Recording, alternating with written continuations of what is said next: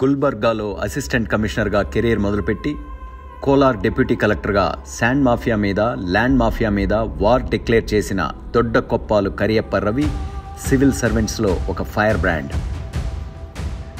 దోచుకోవడమే జన్మ హక్కులా భావించే శత్రువుల నుంచి వ్యవస్థని కాపాడడానికి డీకే రవి చేసిన యుద్ధం గవర్నమెంట్ బిల్డింగ్స్, రోడ్స్ లాంటి ఇన్ఫ్రాస్ట్రక్చర్స్లో జరుగుతున్న లూటిల్ని అరికట్టడంతో మొదలైంది. కేసు బుక్ ಮಾಡ್ತೀನಿ, ಯಾರ್ಯಾರು ఇన్వాల్వ్ ಆಗಿದ್ದಾರೆ ಎಲ್ಲರ ಮೇಲೆ. బెంబేలెత్తిన దోపిడీ శక్తులు 14 నెలల్లోనే ఆయన్ని కమర్షియల్ ట్యాక్సెస్ డిపార్ట్మెంట్కి అడిషనల్ కమిషనర్గా ట్రాన్స్ఫర్ చేశారు.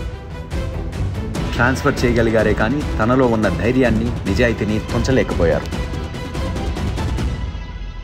ట్యాక్సులు ఎగగొడుతూ గవర్నమెంట్ కళ్ళుగప్పి తిరుగుతున్న 50 మంది వ్యాపారస్తుల మీద అడిషనల్ కమిషనర్గా డీకే రవి తన యుద్ధం కంటిన్యూ చేశారు.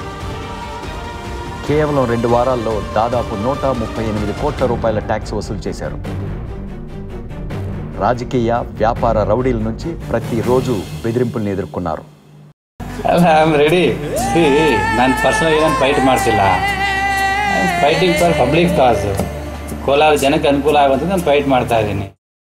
ట్రాన్స్ఫర్లకి, బెదిరింపులకి లొంగని ఈ నిప్పు లాంటి మనిషిని 35 ఏళ్ల వయసులోనే ఒకరోజు సడన్గా చావు పలకరించింది.